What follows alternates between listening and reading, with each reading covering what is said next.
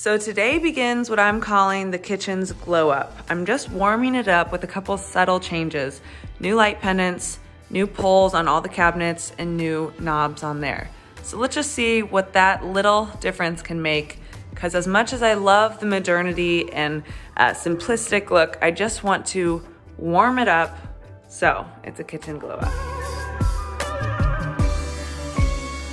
So the first thing I did to match that color was order so many different brands and colors for these poles. I love the way that color complements it.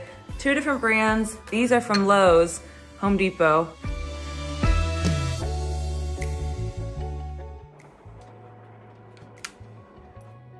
For